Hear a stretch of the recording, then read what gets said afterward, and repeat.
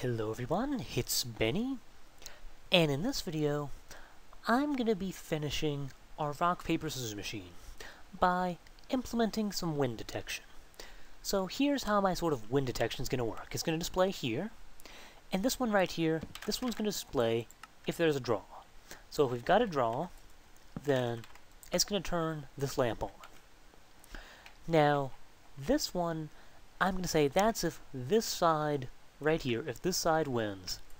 So if this side wins, then that lamp's going to turn on. And of course, if this side wins, that means this side loses. So of course, our final one is going to be if this side loses and this side wins. And I can actually go ahead and build that part right now. Because the way I'm going to test for that is if we aren't getting a draw, and this side right here didn't win, then therefore, the only other possible outcome is that, well, that this side loses, and this side wins. So, there. And that's one of the things that's going to make this a little bit easier. Of course, we still need to do draw detection, and we still need to check if this side wins.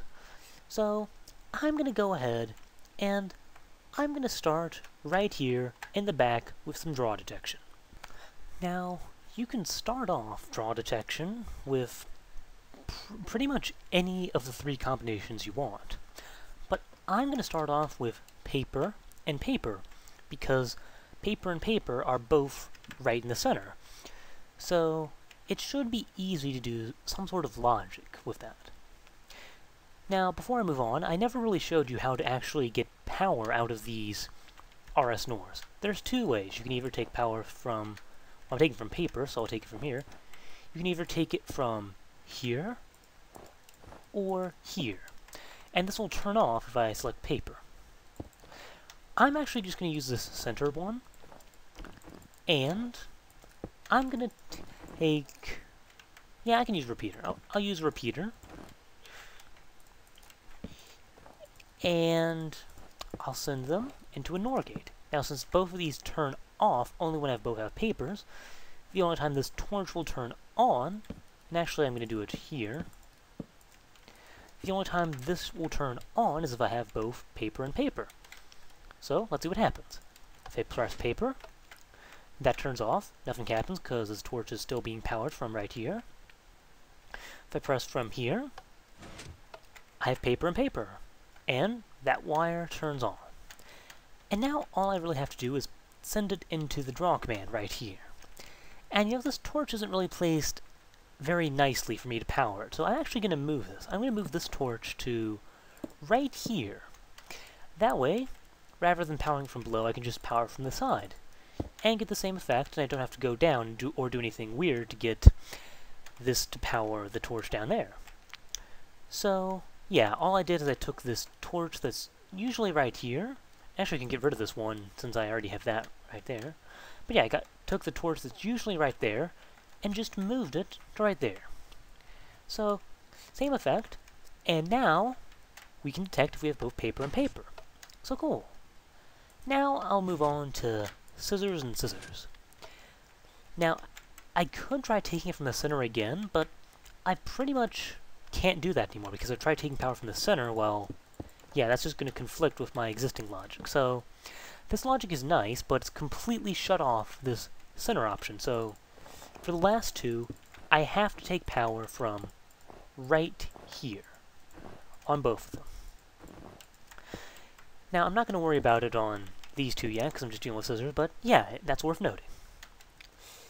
So the way I'm going to do this is I'm going to have it power some wire here with a torch, similar to the way I'm doing this, and I'm going to send that into this torch that I already have using a repeater. That way this torch doesn't power the wire and just keep powering itself and burning out. Now, I think I'm going to put the torch right here. And for this one, for now I'm going to do it like this, with a repeater going down, and just do a big curvy wire all the way over here. I might change this to a half slab and just take power down like that a bit later. But for now, I'm just going to do it like this. And yeah, that's the first one. This one's a little trickier, though, because I don't really have a good way of taking power down. And if I try taking it this way, well, that's going to conflict with this one when I have that. So what I'm going to do is I'm going to do sort of the reverse torch tower. I'm going to have this power this. It adds 2 ticks, but that's okay, because it still gets the power in the proper location. And there you go. Now I should be able to detect if I have both scissors and scissors, and hey, there you go. And of course, if I change to something else, like say scissors and paper, it doesn't change to draw. Okay, good. And that just leaves us with one possible combination. This one, well, rock and rock, which I have to take from here and here. And you might think, oh no, there's a problem because this torch is powering this, and I only want this powered if I have rock. But the thing is, yes, this turns off if I have rock, but the only time this torch turns on is if I have both scissors and scissors. And if I have scissors and scissors, then this is going to be on anyways because, well, I don't have rock. So it doesn't matter that it's powering this because it will never be turned on when this should be off.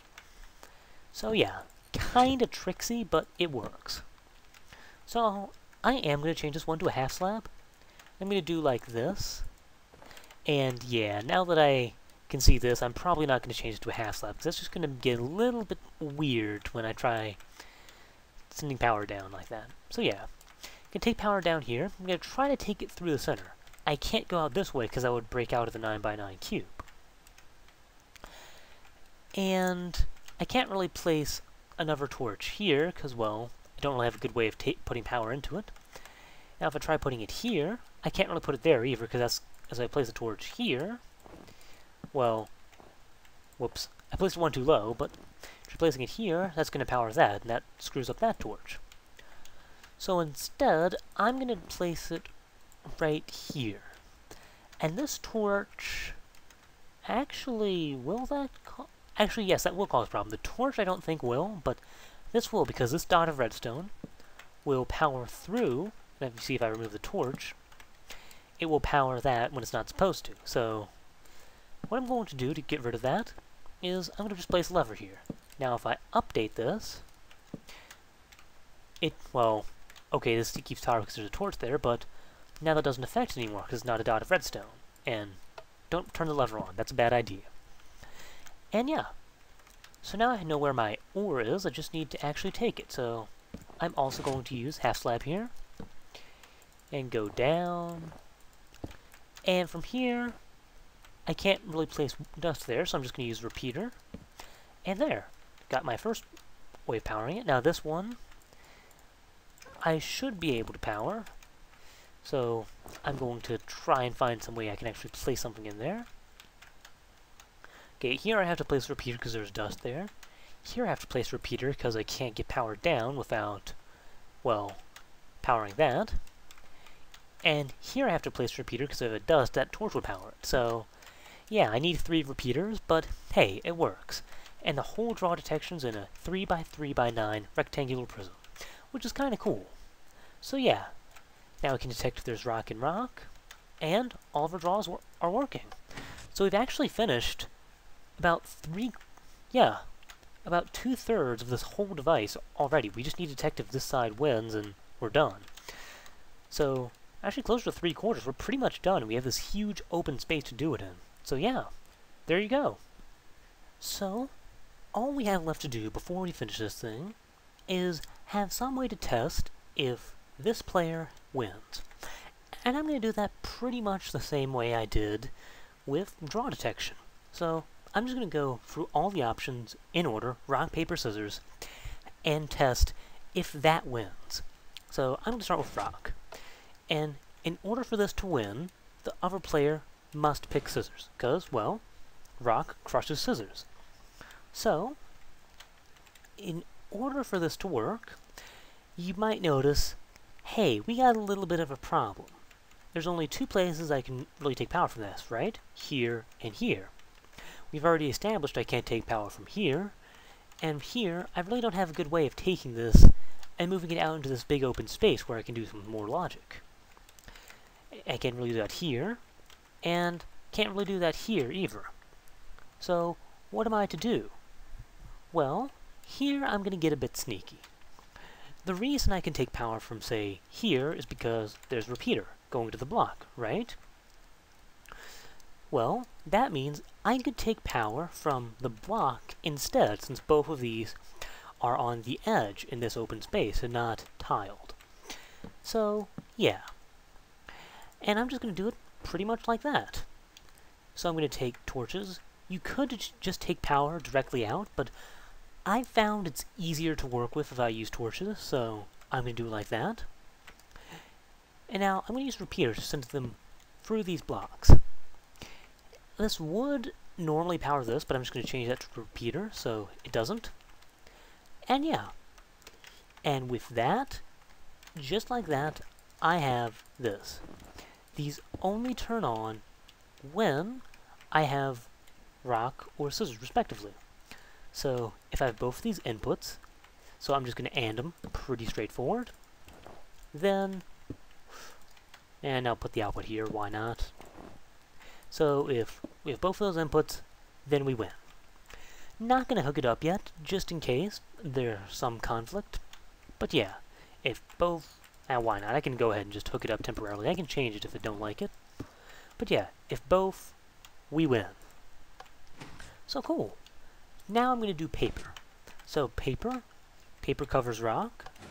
Still never understood that combination, but that's just me nitpicking the game. Anyways, so paper covers rock, so in this case, paper is going to have to win. I'm going to need another AND gate. And this could get a little tricky. I'm going to get the rock from right here. So, whoops. Yeah. No need for fancy trickery here. I have a pretty easy way of getting it, like this. And paper, that is the middle one, I'll get from right here, with a repeater. So, I have a pretty straightforward way of actually... Okay, never mind. I thought I saw a way to make that a little bit... Actually, I do see a way to make this a little bit better. I could replace that with half slab and just do like that. There we go. And yeah, so there's the power. It's doing the same thing, it's just... Now I have power in this big open area. And I'm going to try and AND them. So, I'm going to do one of my favorite compact busing tricks. And I'm going to... that won't work, will it? Well, why not? It can work. No, it can't. Okay. Maybe... See, this is what happens when you try improvising your design. So, I'm just going to try going like this. Somehow, and... there. So, whoops. And I'll say this right here, that's the output torch. And here, I'll just put a repeater here just so the timing syncs up. But yeah, there you go, there's the torch. And yeah, so that powers the wind detector too. And now, we only have one combination left. If we have scissors, and scissors cuts paper. So, if scissors cuts paper, first off I need to be able to take the power out. And I can do that here, just like before. So here, whoops, there. And I have this big open space to work with. I've barely used all the space for this whole device. But yeah, might as well use it, I guess. So I'm going to take power from right here. And I'm going to go around. I'm going to try to... Yeah, I'm going to go around a bit. Going to... yeah, do like this. To get power up here. Now I've got an OR gate between them. So if this wire's off, then that means I've hit both of them, and there's the wind detector. All powering the same block, too. Yeah, and there you go. With that, the rock, paper, scissors machine is finished. Scissors cuts paper. I win. Whoa. This player loses. I can do the same thing over here. Scissors cuts paper. And because this player has won and it's not a draw, this player wins, and this player loses. So yeah, there you go. Compact rock, paper, scissors machine. Could probably be even smaller, but I just felt like going to 9x9, just cause, why not? And yeah, there you go. That's how you build a compact rock, paper, scissors machine. And if you want to, feel free to try to make your own version of this. It's a lot of fun to come up with some really interesting techniques.